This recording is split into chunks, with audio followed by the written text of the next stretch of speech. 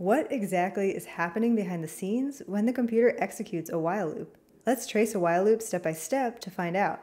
Before we start, let's see if we can get some intuition for how many times this loop repeats.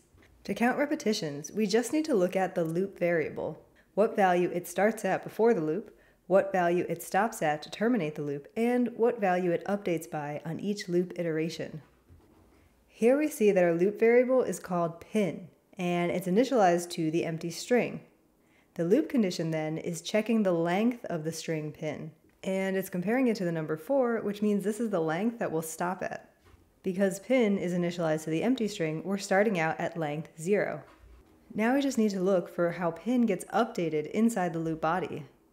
The assignment statement here looks like it's concatenating a new digit onto pin on each iteration, so the length of pin would be increasing by 1 each time. So if we start at 0, we stop when we get to 4, and we increment by 1, this loop will repeat 4 times. Now let's double check that work by tracing the full execution. As usual, the computer starts executing at the first line of the program. Here we have an import statement, so the computer goes off and loads the code for the random module into its memory.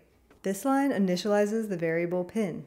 The computer goes off to its short-term memory, allocates a new chunk, stores the value, the empty string there, and then tags it with the name pin. On to the next line, now we've reached the while loop, so the computer evaluates the loop condition. The variable pin currently contains the value, the empty string, so the length of pin is 0. 0 is less than 4, so the loop condition evaluates to true. Because it's true, the computer goes on to execute the loop body. The loop body is any lines of code that are indented inside the loop. So the next line to execute is this digit assignment statement. We evaluate the right-hand side of the assignment statement first, which calls the randint function.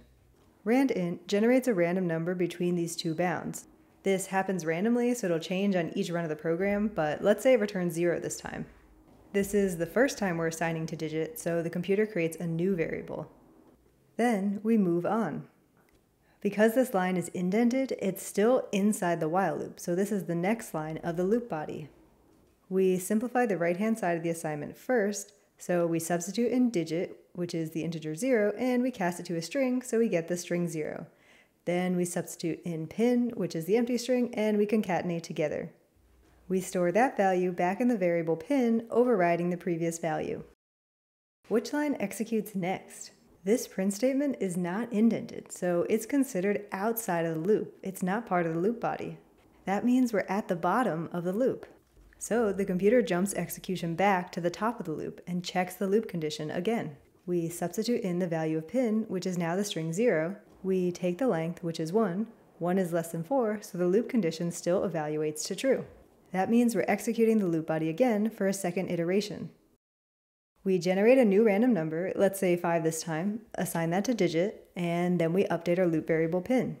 Pin currently contains the value 0, and then we concatenate on the string 5 to get 0, 5. We store that back in pin, and now we're at the bottom of the loop again. We jump back to the top of the loop, and we check the loop condition for the third time. Pin now contains the value 0, 5, so its length is 2. 2 is less than 4, so the loop condition is true. So we're entering the loop body again. We execute the digit assignment statement. Let's say we generate 9 this time. We store that in digit, and then we update pin. Pin is currently 0, 5. We concatenate on the 9, and then we store back 0, 5, 9. Back to the top of the loop, the length of pin is now 3. 3 is less than 4, so the loop condition is still true, and we start the fourth iteration. Randint generates a 5 this time, so we store that in digit, and then we go on to the next line. Pin is now 0, 5, 9. We concatenate on the string 5, and we store that back in pin. Once again, we find ourselves at the bottom of the loop, so we jump back to the top. We substitute in the current value of pin, which has length 4. So now our loop condition is 4 less than 4, which evaluates to false. That means it's finally time to terminate the loop. We skip the loop body and look for the next line of code that's not indented inside the loop. That's our print statement here. We substitute in the value of pin, concatenate together, and print that sentence out to the console. And that's the last line of the program, so the computer terminates execution. And we see that our loop body indeed executed 4 times.